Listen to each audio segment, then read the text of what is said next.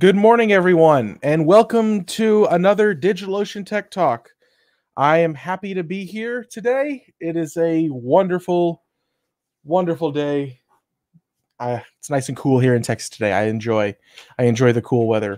Not the cold weather that I've had recently, but the cool weather I can deal with. And today, my Tech Talk, we will be talking about SSL, keeping your sites and users safe using SSL. And we're going to talk today about all things SSL. We're going to talk about like what SSL is. I'm getting ahead of myself. I have slides for this. Hello, my name is Mason Egger. You can follow me on Twitter at Mason Egger if you ever want to hear the random things that come out of my head. Or you can read my blog. Those are even more random than the things that come out on Twitter, but they're usually pretty interesting and entertaining. So the goals of today's Tech Talk, we are going to talk about SSL and TLS. If you've never heard of it before, this is going to be a great place to begin to learn about what it is. If you haven't have you ever heard about it before? Be a nice refresher. Hi, Frank. Hi, everyone. How's everyone in the chat doing today? See Alexander. We've got Cruz, Frank, Beethoven as himself, Vanessa. Where's everyone joining us from? How's it going today? So I want to say hi to Frank. Hi, Frank. And then, hello, everyone. Hello, Alexander. Oh, hi, Vanessa. And Benjamin. It's good to see everyone here saying hello this morning. And people coming in from all over the place. We have someone from Walter who's here from Africa. Wow, that's amazing. I'm always really happy to see people from all over the place. Wow. That's so cool. I love this is just so much fun. I really enjoy talking to people from all over the place. It's super cool. And here come in all the fantastic. Okay, well, continuing onward. Good morning to everyone. It's great to see all of y'all here. So we're going to be doing SSL today. I'm going to introduce you to SSL. We're going to talk about how SSL works. We're actually going to get into a little bit of the nitty gritty of SSL, like how does the TLS handshake happen, and all of that. Then we're going to do some demos. I'm going to show you just a whole plethora of really tiny demos, doing SSL stuff. So we're going to demo Certbot on Apache and Nginx. I'm going to demo Caddy, which if you've never heard of Caddy, it's a newer, more kind of modern web browser that does SSL by default, which is really awesome. I'm going to talk a little bit about SSL termination and load balancers, especially how you can do you can do it. And yes, we already have the first comment, TLS over SSL. Yes, we're going to cover that. It is TLS over SSL. We've already got the first comment on that, and we're 3 minutes in. I have a bet with someone in the company about when I was going to see that first comment. So Jimmy, thank you for that. I think I just won the bet. So someone now owes me a Coke. So yes, it is TLS over SSL, and we are going to cover that. But since SSL is the more common term, and it's the term that kind of like permeated through the space, it's still referred to SSL, even though most people don't use native SSL anymore. It is done through TLS. So let's go ahead and get started. So what is SSL TLS? So let's just start with some definitions. SSL stands for Secure Sockets Layer. And essentially, this is a technology that was used for keeping the internet secure. It's an encryption software. You've used it. Even if you don't know what it is, everyone in this chat has used TLS or SSL in some way, shape, or form. So, and I'm going to show you in a minute.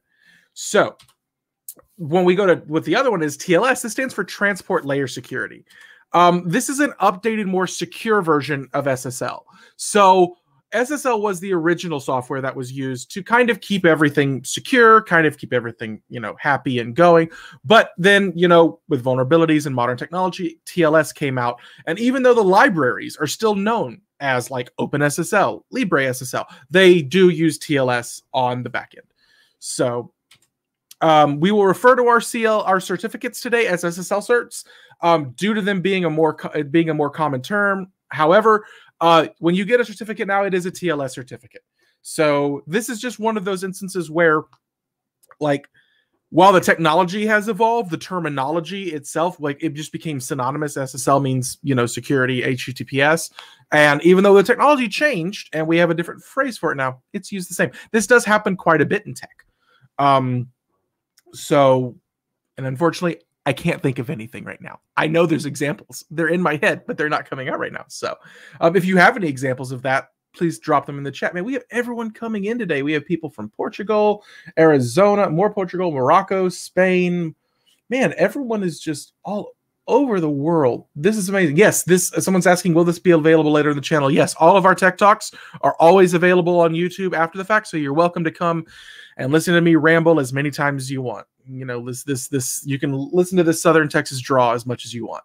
So here we go.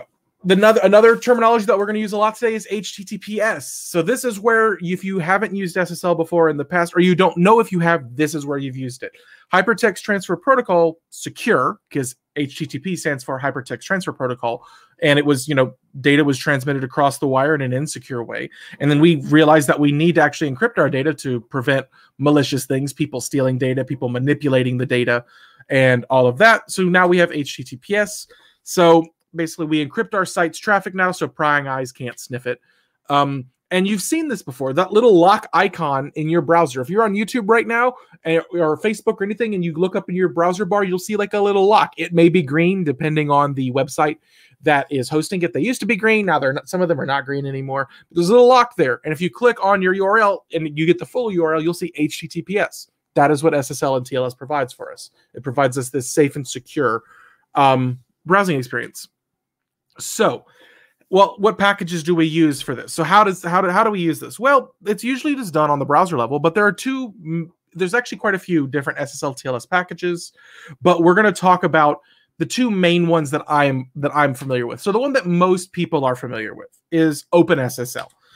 This is the default provider for millions of sites, hundreds of millions of sites. Probably, I would almost say billions. I'm curious. I would say probably billions of sites use OpenSSL. It's the default in most of your providers. And if you're not actively trying to use it, this is what you are actually using.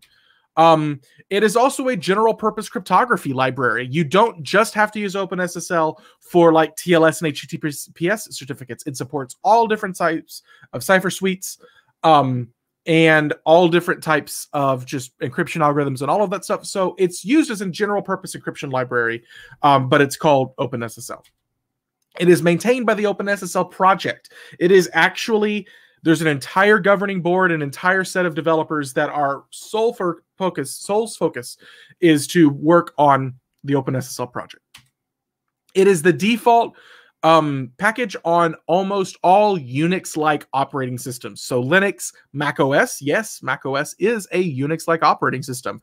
Bonus points to the person in the chat who can tell me what Unix-like operating system Mac OS is based off of, because it is. And if we don't get any answers in the chat, I will answer that in a little bit. It's one of my favorite little pieces of trivia. And then, of course, Microsoft Windows. So the other package that we have is LibreSSL. So LibreSSL is actually a fork of OpenSSL, and this fork is maintained by the OpenBSD community.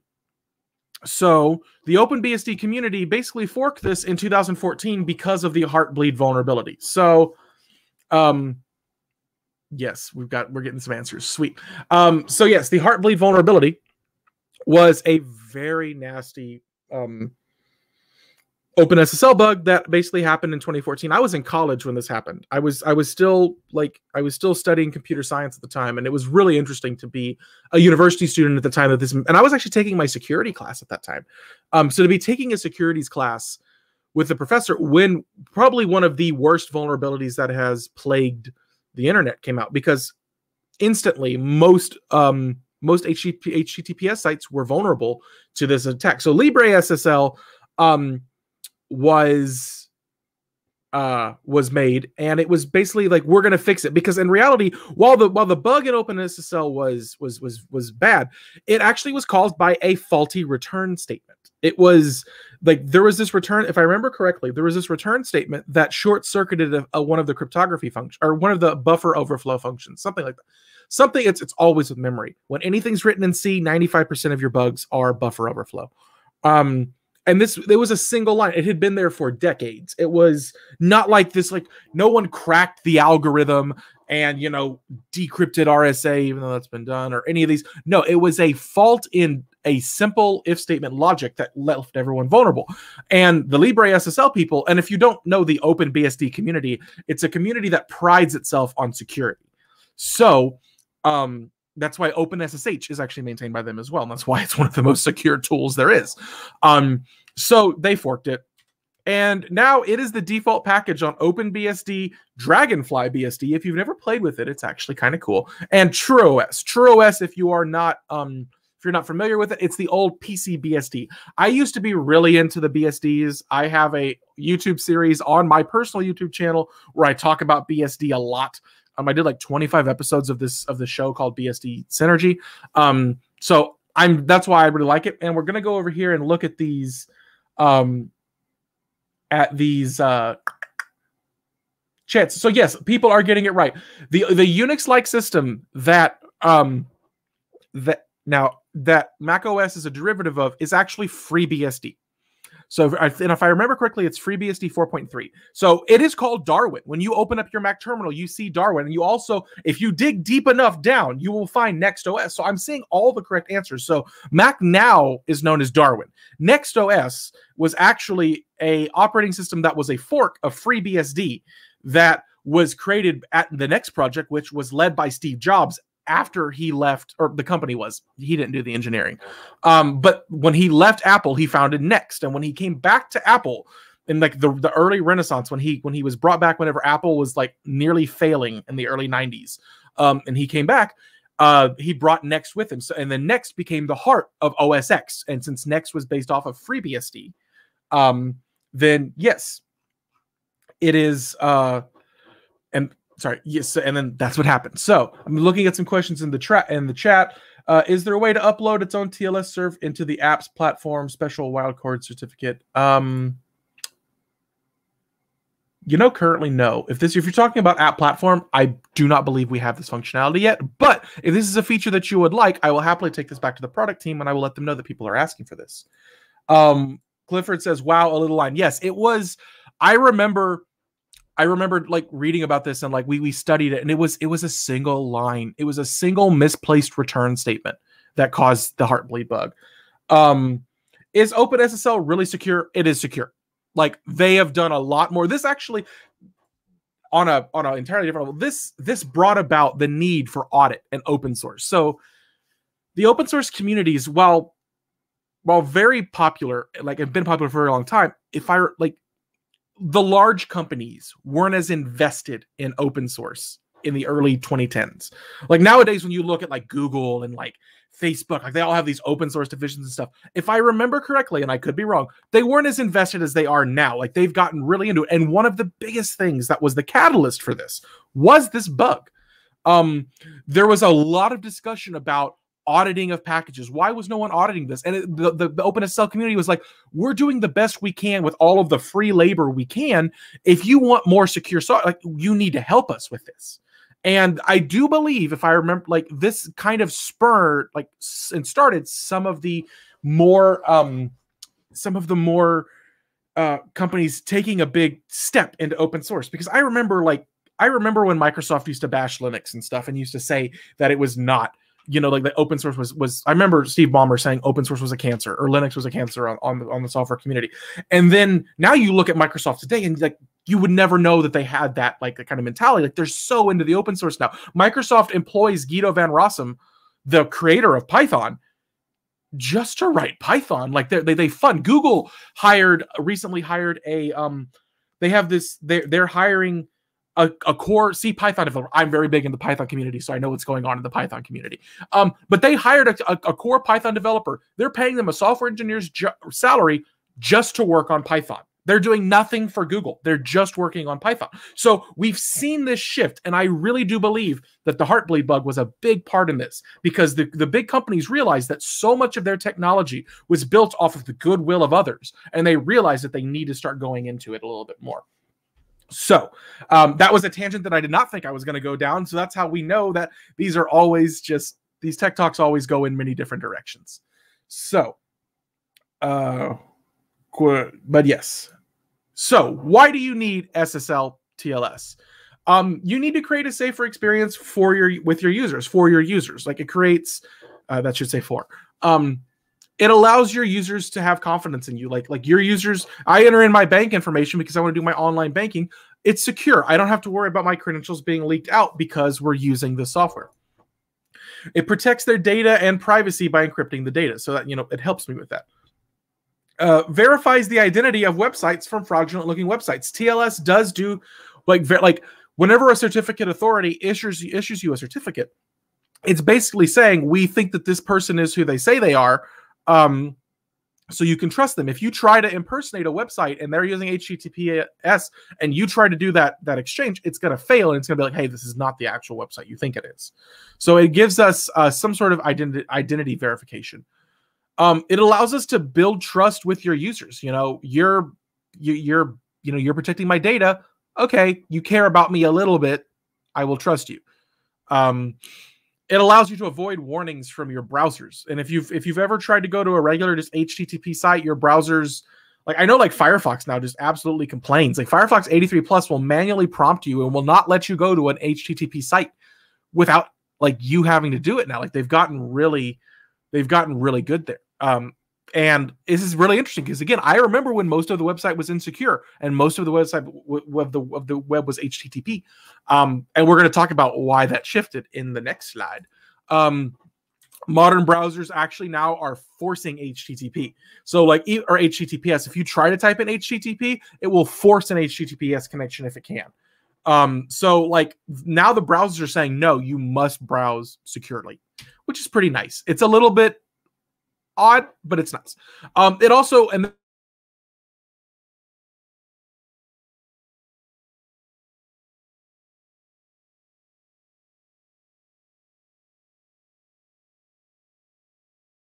this is a big one for a lot of business owners. Come on. Am I back? I think I'm back. Yeah. If I'm back, magic person in the sky, send me a message in private chat. Or thumbs up. My back? Good. Okay, good. So that was... sorry about that. That happens sometimes with my internet provider. Good. Sorry. That happens. Anyway, higher SEO with Google.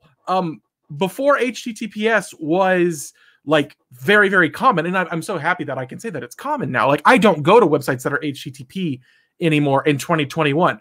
The same could not be said for 2013, even 2016, 2017. There was still a good amount of HTTP only sites. So Google will SEO you higher now. I think that was actually one of the big ones. Is a lot of people who are making businesses and stuff. SEO is very important. I'm a software engineer, but at DigitalOcean I'm a developer advocate, and I work in marketing. And I'm learning about all of these marketing things that I've never known about. And I did not realize how important SEO was until I started working in marketing. So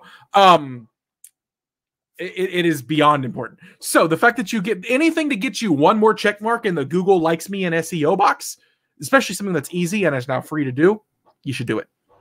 So how does it work? Okay. How does SSL and TLS work? This is going to be a little bit technical, but it's still also going to be high level. Like I'm not going to dive into the SSL code, but we're going to talk a little bit about the protocols. And don't worry, if this bores you, twiddle your thumbs for a little bit, and we're going to get to demos in about 5 minutes.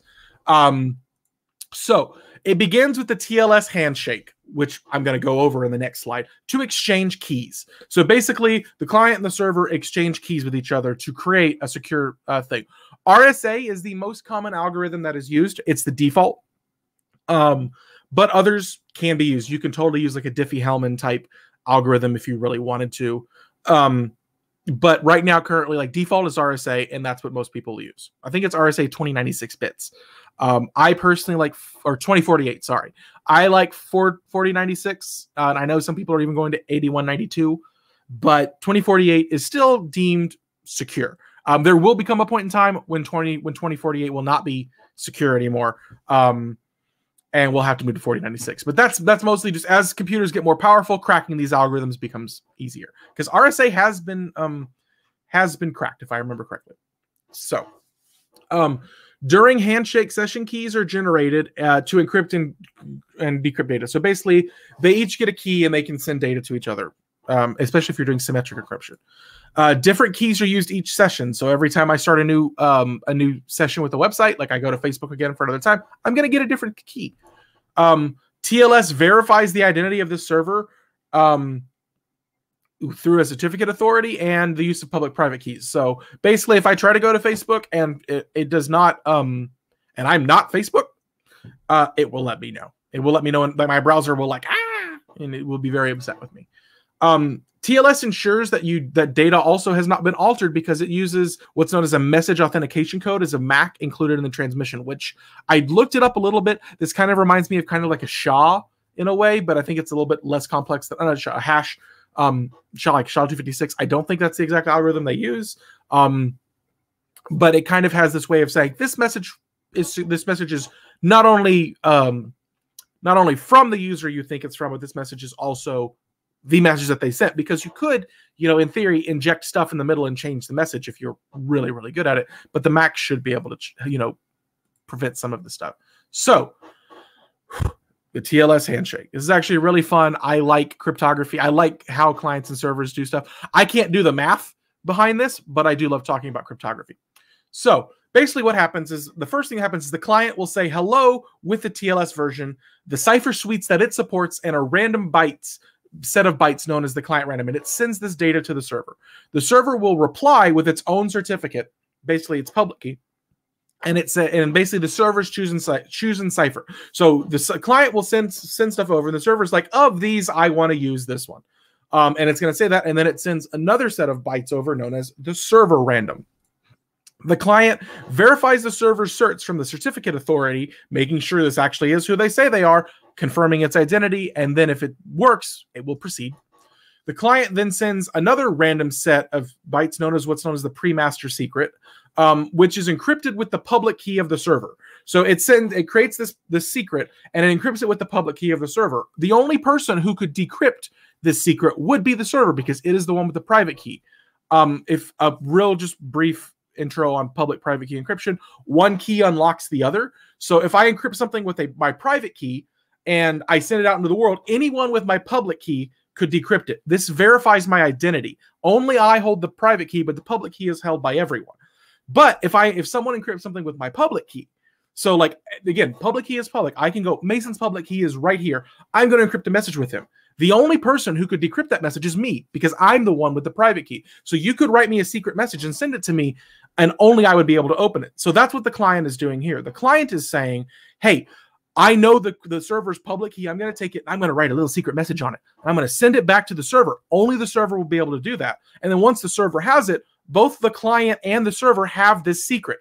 And then what they can do there is the server will decrypt the secret, and then they can use those three randoms. So the client random, the server random, these technically could have been exposed over to the public. Like, these could be known, but that third secret is really secret. And what they do is they take these three things and they generate a secret, because only the client knows that third one, and they will come out to the same. And then basically the client says, okay, I know what this is. The server says, I know what this is. And now we have achieved encryption, because now we have basically an encryption, I guess a key made of three other randoms that are now used to establish these connections, and only the client and the server know it. And in my mind, this is really elegant. Like, I think this is a beautiful way of doing things. It makes me really happy. And that's the TLS handshake.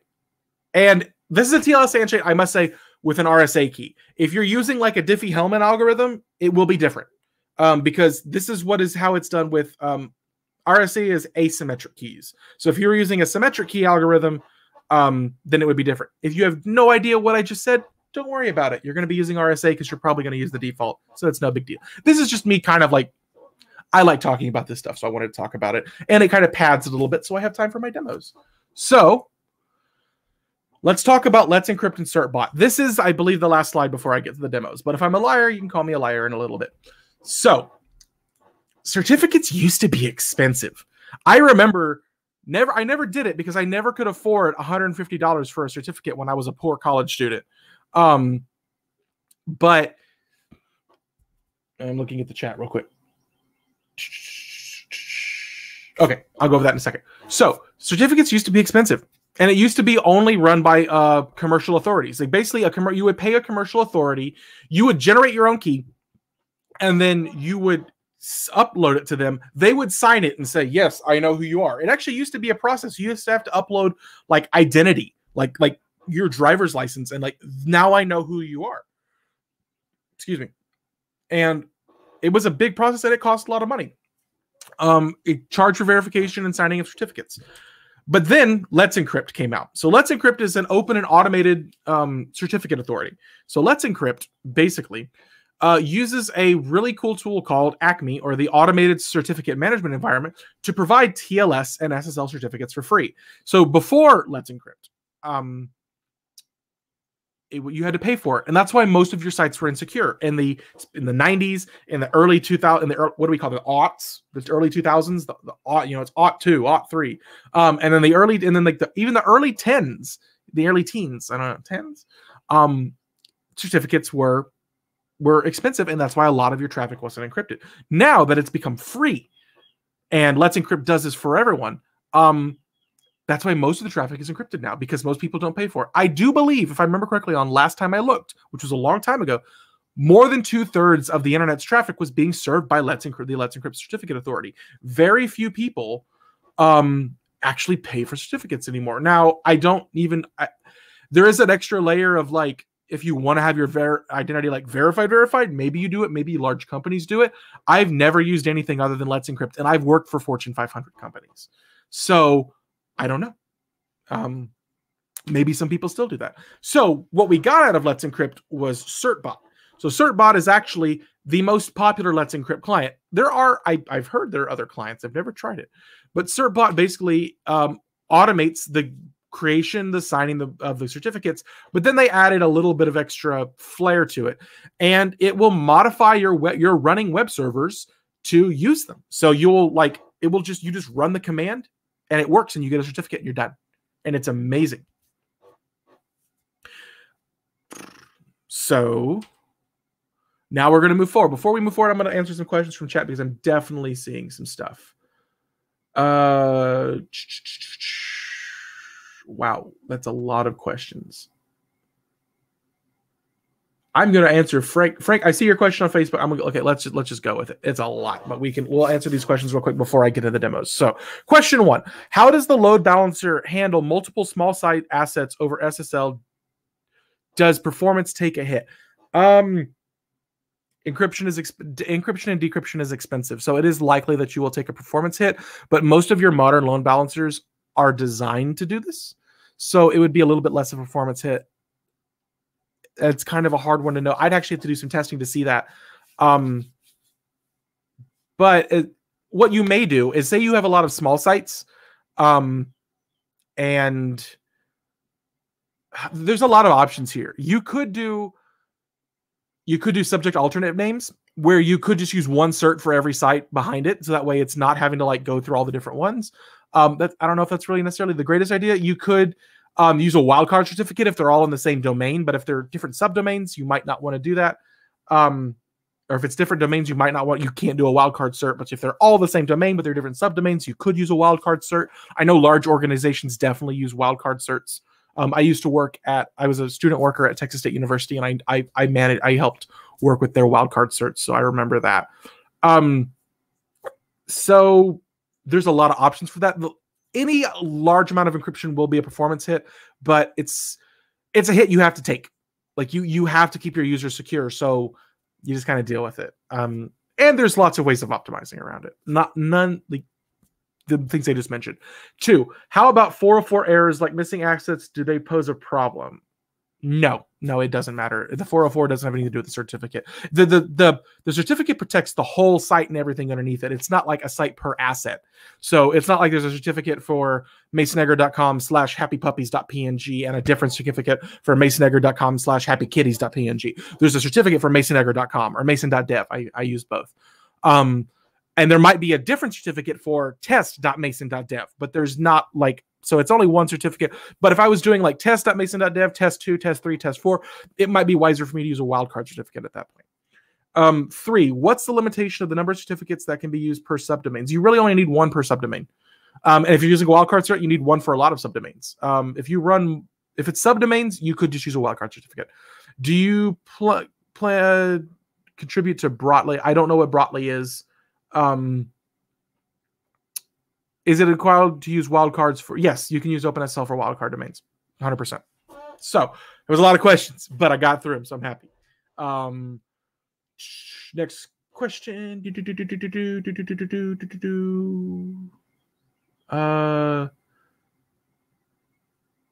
Why does FF allows security exceptions configurable each side of it is common, and is this common and welcome practice?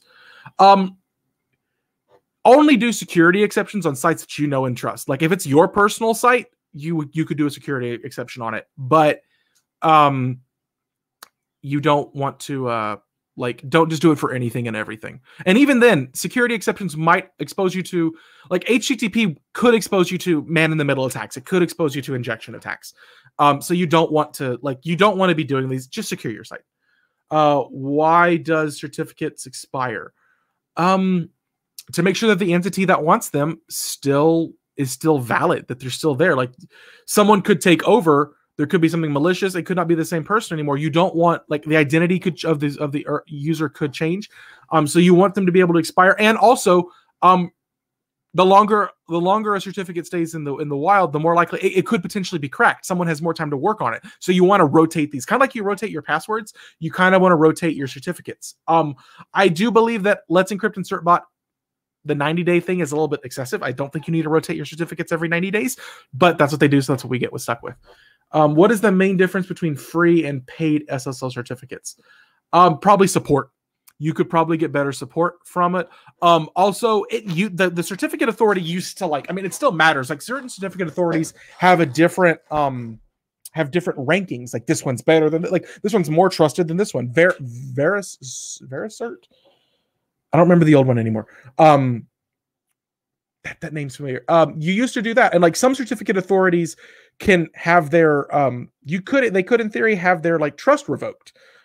So the difference between paid is, like, when you pay for it, you're banking on someone else's reputation.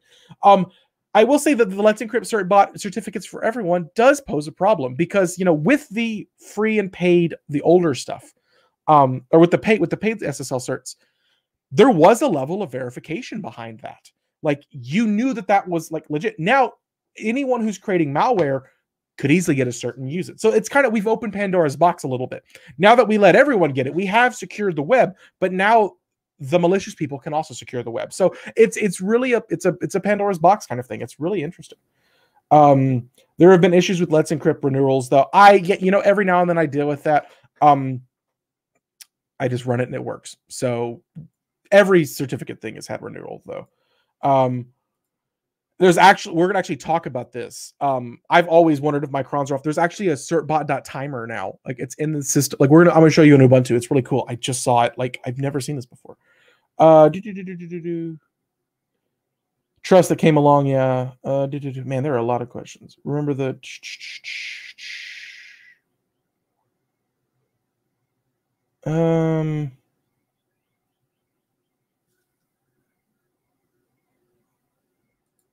VeriSign, that's what it's called. Question: how worried should I be about SSL gzip vulnerability? I actually don't know. I don't know what unfortunately, I don't know if there's been something with gzip lately. You should always be worried about vulnerability. You should always be doing an audit of your security stuff. You should always be aware and alert. I'll let the people in the chat answer that.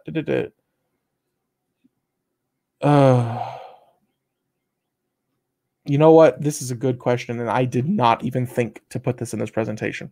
So what is a certificate chain? So long story short, it may not just be one certificate. There could be what's known as the top level certificate, an intermediate, and then another, and then like the actual certificate for the site. And you can use the intermediate to generate them. And if you need to, like, you could use multiple intermediates, and then, like, if everything in that intermediate gets compromised, you just redo the intermediate, so that way you don't have to re-introduce the top level.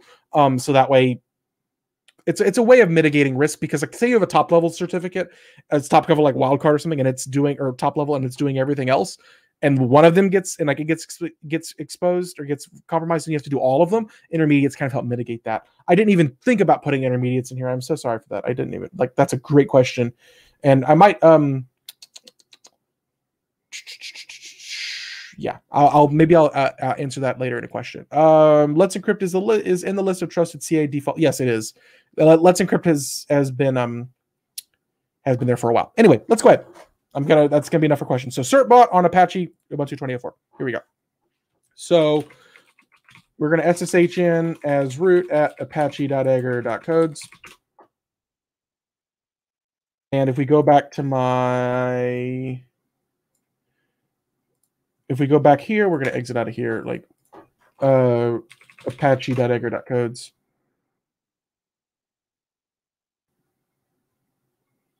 Come on, you should be working. I did this yesterday. I think I might have misspelled it. I didn't misspell it though. I had this weird problem with them yesterday. So system CTL status Apache 2. It's running. Cloud. Let's go to my DNS. We're just going to copy this. I don't know if I'm misspelling it. I don't know what I'm doing there. Maybe there's a space in front of it. I don't know. I keep doing that. Anyway, I have a site, as you can see up here. This site is not secure. So we're going to go ahead and just use Certbot and secure the site. I've already installed Certbot. So the first thing that we would do is we would install Certbot, and then you install Apache 2, Certbot, and then you want to install Python 3-certbot-apache. And then I'm going to run Certbot --Apache. So I can spell clear. Certbot --Apache.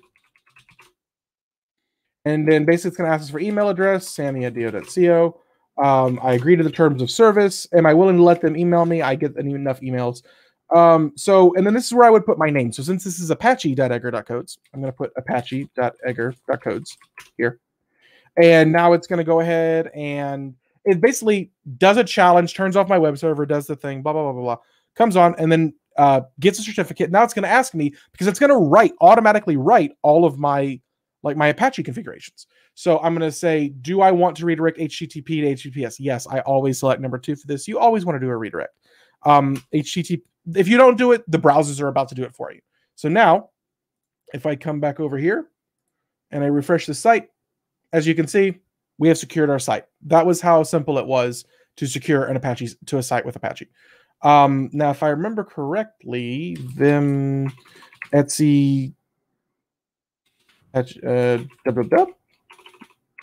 Apache 2. Where does it? Sites available. So basically, it creates this sites available, sites enabled. Well, what do we got? 000. It create. Man, this bell. And basically, it just creates this. It adds this stuff. Creates the sites available, sites enabled, so you can make them enabled, but you can also disable them. And then it tells us that it automatically writes all of this here. So now okay, 1 second, because for some reason, that's not what I want. Where's my volume mixer? For some silly reason, Microsoft decided that they wanted to put a bell in my thing, and I do not like audible bells. So people are asking about cron and stuff. And what I didn't even know they had now is systemctl status certbot.timer. They've created a systemctl service to renew your cert for you twice daily without you having to do the cron stuff now. So I don't even think you need to do the cron anymore. I think this just works. Like, I found this in a DigitalOcean. It's amazing. I learn things from DigitalOcean tutorials. I've worked here. I've used tutorials forever. I'm always finding stuff new. And as I was writing this presentation and double checking my work, I was like, I've never even seen this before.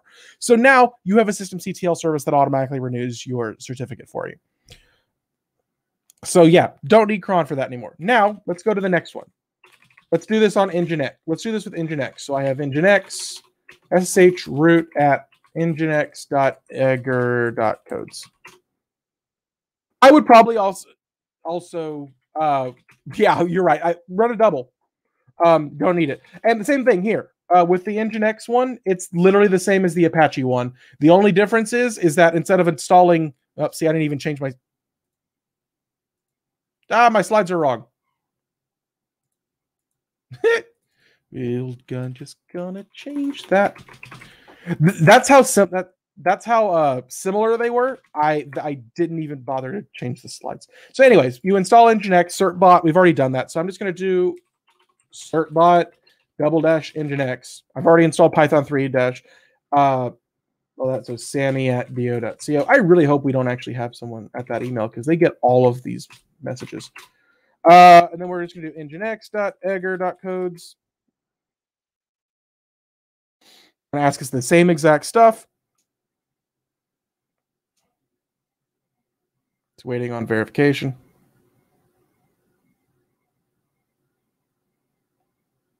Sometimes it takes a little bit of time. Yes, you do. I'm seeing a question here. Do you? That's actually not the question I wanted to click on. Does Nginx and Apache work better for handling certificates? They're both really good at it. Personally, I prefer Nginx. It's a little bit less than Apache. Apache is like, the legacy, like very large, lots of tools, and Nginx is a little bit smaller, a little bit lightweight. So I personally prefer that. Another question: can you use Let's Encrypt on a local dev web server? You have no need to. If you're local, you don't need to encrypt it. And you need a valid domain. You cannot do it on an IP address. So no, you won't be able to do it. Can we try on CentOS? I didn't plan that. If I have time at the end, I will try it, but I can't guarantee you that I will have time because we're going to do a couple other things. CentOS, it would be the exact same process though. Install Nginx, install Certbot, install the whatever package that includes it. Python 3 -Certbot -Nginx probably, but maybe they named it something different. And then you would run the exact same process. Nothing would change except the fact that it's a different operating system. There are tutorials on DigitalOcean's website for doing this exact same thing on CentOS. So 100% you can just look those up. So anyways, now we go back to my web browser and we go to nginx.egger.codes. And as you can see, we have a secure connection. So the next one we're going to do is actually new to me. I've never actually worked with Caddy before. So Caddy is a new type of web server that's written in Golang that will automatically do this for you. So what we're going to do first is we actually do have to do a little bit more instructions because I did not set this up yet. So we're going to exit out of this. SSH root at caddy.egger.codes. Okay. And now we're going to go back to this. I'm actually just going to pull this over here so I can just copy paste real quick. So we have to do an apt install. We have to install the Debian archive keyring. Basically, we have to be able to add some PPAs. So it will take a little bit, but it shouldn't be terrible.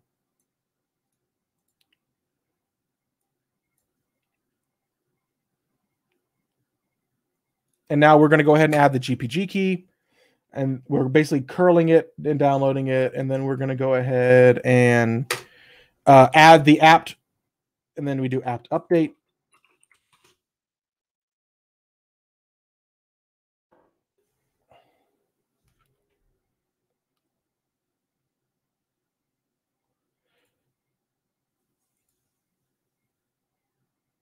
Did I make a boo-boo? Oh, I added a period there. Apt update. I hope I didn't break it because I don't know enough about packaging to fix that. I used to be a CentOS person. I've never really gotten into about like learning the. Okay, let's just try apt install Caddy. Hopefully, it's able to pull it from the right one because even though I have one that's wrong and one that's okay. So now we have Caddy, and it's creating a symlink there for us and getting it going. So if we go here and we go to caddy.egger.codes. So now we have the Caddy website.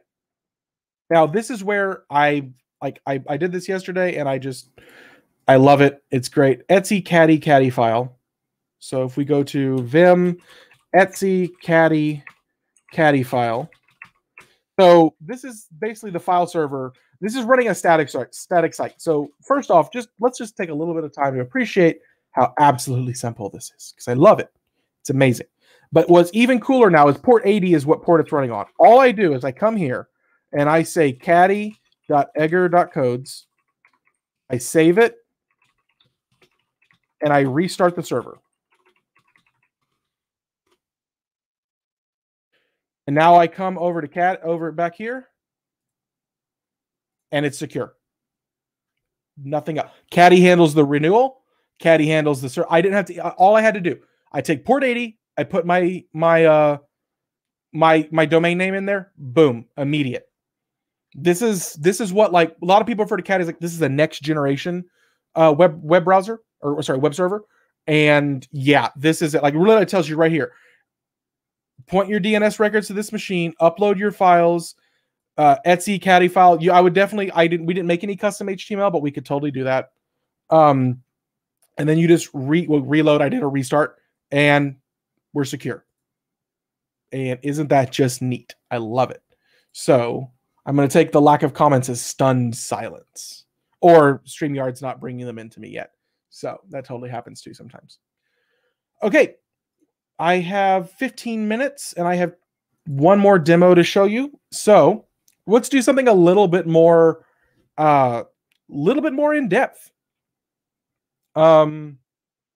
So what we're going to do now is we're going to talk about load balancers and SSL termination. So encryption is expensive. And if you have your web server that is running your app also doing encryption and decryption, it very well could it could cause performance issues because they're a part of the CPU that's being dedicated to doing that when it could just be, performing your web, like serving your web service.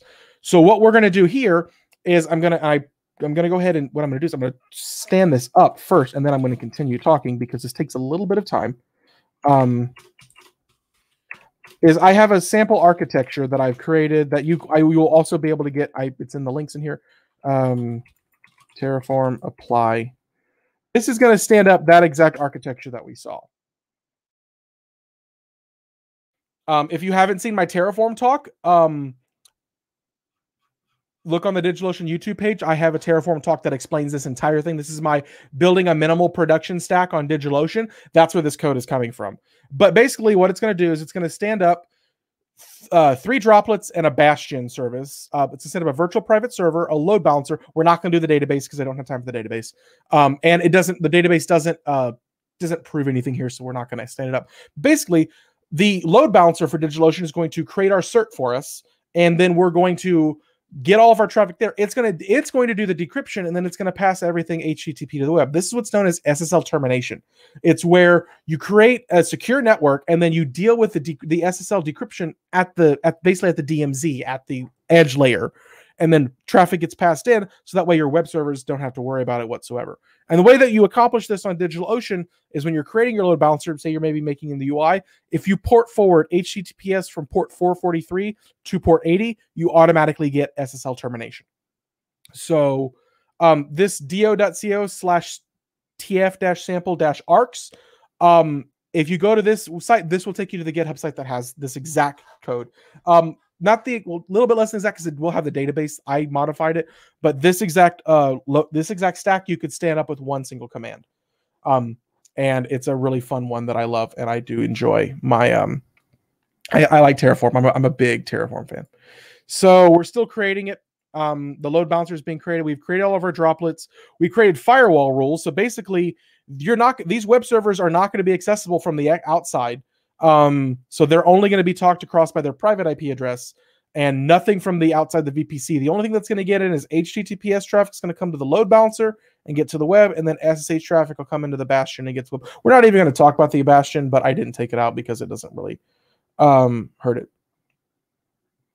Yes. So Cruz, okay, we have a question right here.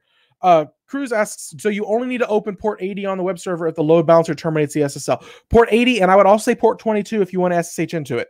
But yes, you do not have to worry about port 443. You don't have to worry about it because, again, like the load balancer will handle the HTTPS for us. We create a secure site, and we don't want our web servers, like if you're running like a Flask app or something where it's having to actually use compute cycles, we don't want to waste a single compute cycle decrypting SSL certificates.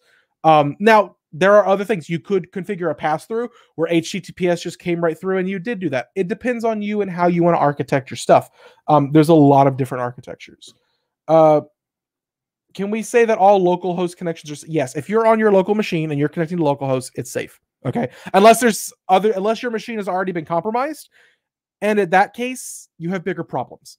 But yeah, if you're doing localhost, you don't got to worry about it. If you watch my SSL talk, you can look at like some SSH tunneling stuff. Not SSL, my SSH talk. You can do some really cool tunneling things with SSH. Yes, this presentation is 100% already shared on the Tech Talk. It will go out in an email if you registered. So if you just go to do.co/Tech Talks, you will be able to find this presentation and it will be there. Are we done, Terraform? Terraform says we're done. So if we go to test.egger.codes, and hopefully it's still working. Come on. Do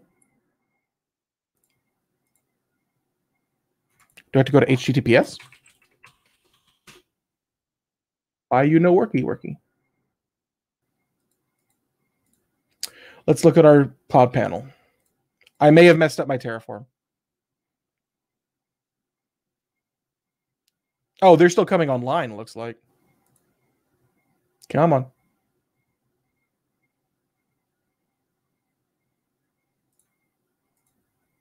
Aw. Make a boo-boo? Usually works.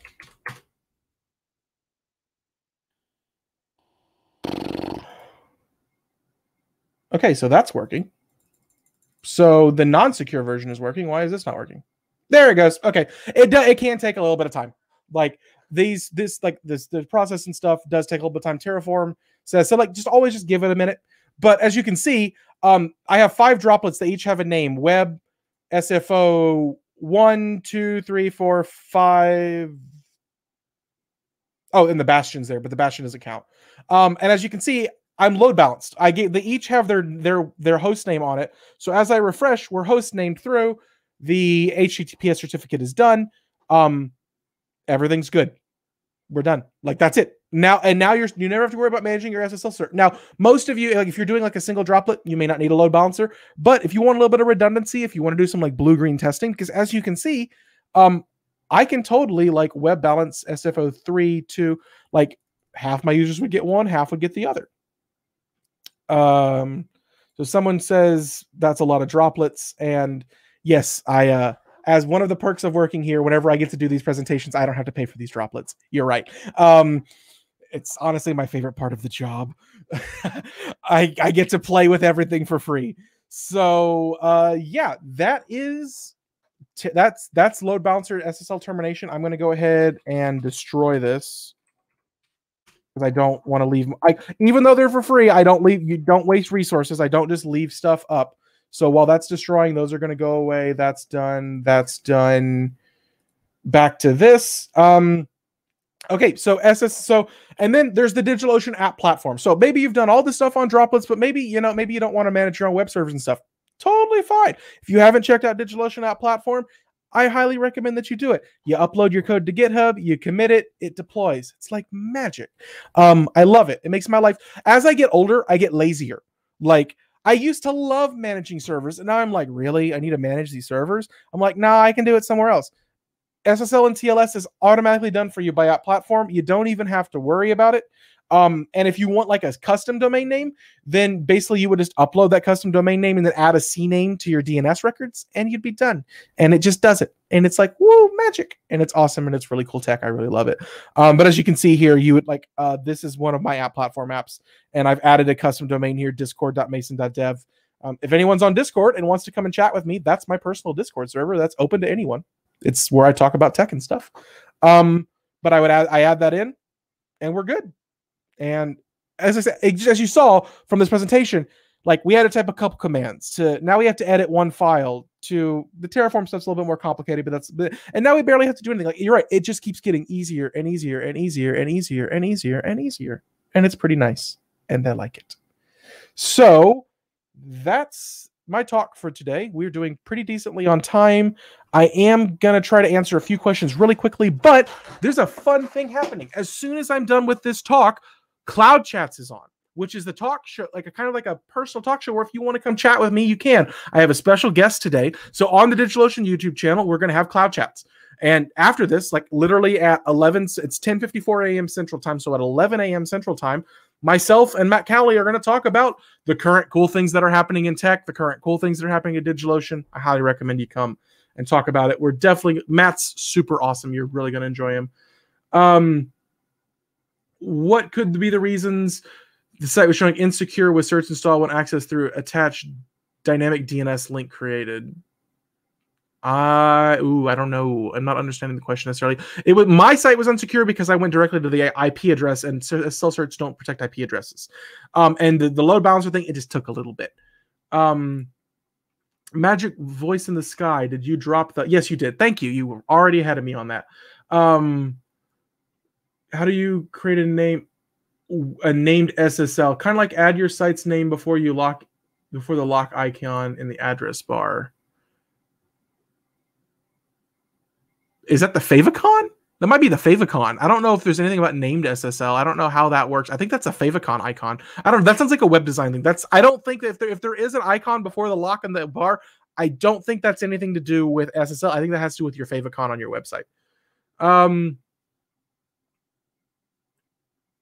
The load balancers basically are just a way to distribute traffic, and we use the load balancer to create the certificate and manage it for us, and then do all the encryption decryption so we can leave the websites or the web servers free to do the web servery things. Does a load balancer automatically get SSL? You have to configure it in DigitalOcean to do it.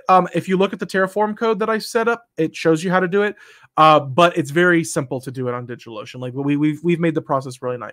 Is it okay to have TLS on localhost but ignore any security? If you want, you don't need TLS on localhost. I'll just tell you, it's not necessary. I would. You're like it's. But yeah, you don't need it. It's not worth it. Can you host your own self-hosted GitLab server to upload to app platform? Ooh, I don't know. That's a great question. I think we only support GitHub and GitLab, but I don't know if we do self-hosted. That's a question I'm going to have to ask our product managers, and I'll get back to you on that. And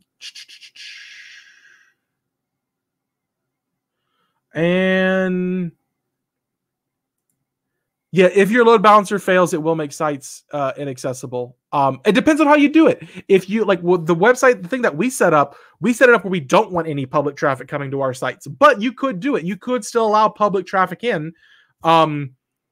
If you wanted to. The setup that we did, we cut that out because like the way for a VPC to be secure is for there to be no public traffic running in amongst it.